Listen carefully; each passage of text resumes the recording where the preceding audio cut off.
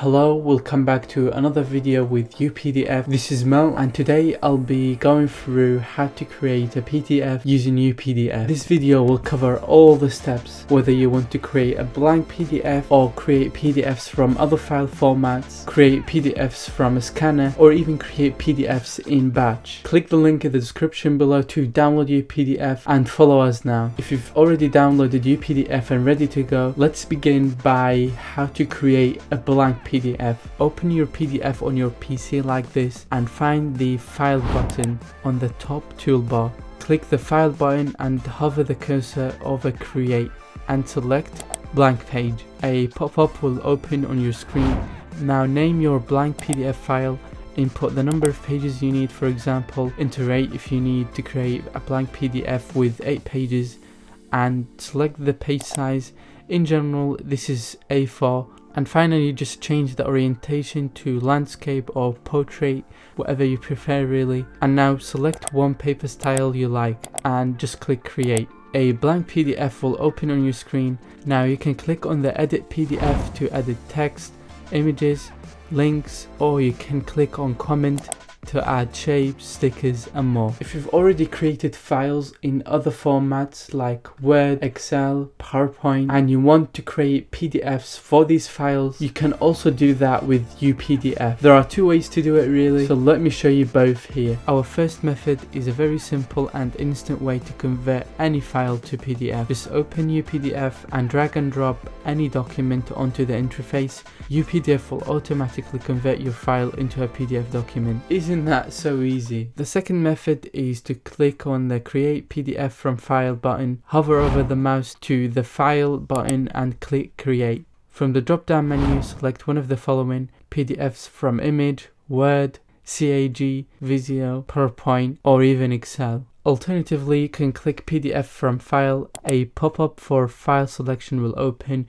Choose your document and click open. Your document will instantly be converted into a PDF document. Okay, so if you want to scan to PDF as well, UPDF will be able to help you as long as you have a scanner connected to your PC. Just launch PDF and ensure the scanner is connected to your PC. Put the paper in the scanner and now just click the file tab and select create. Choose PDF from scanner and now UPDF will connect to your scanner and preview the scanned paper. Next, adjust the scan settings. UPDF will offer two modes for scanning: flatbed and document feeder. The flatbed is a typical scanner where you will place the document upside down on a glass surface. The scanner will copy the document and you can select the flatbed, adjust the document parameters like grayscale or colored file. You can also customize the paper. The document feeder mode is an automatic document feeder specifically designed for stack of pages. Just load multiple pages orderly and unclipped in the tray. The feeder will automatically scan each page. When you choose the document feeder mode,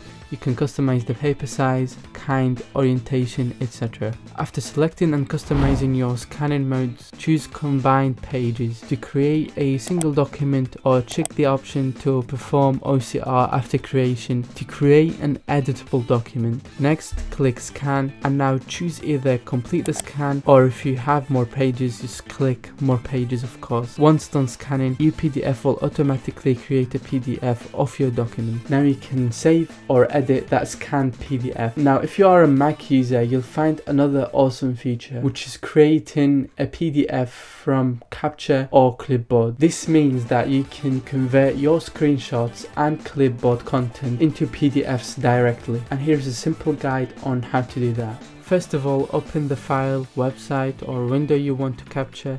Launch UPDF, then minimize the UPDF window. You can have the UPDF top menu staying in the Mac desktop and the content you want to capture open.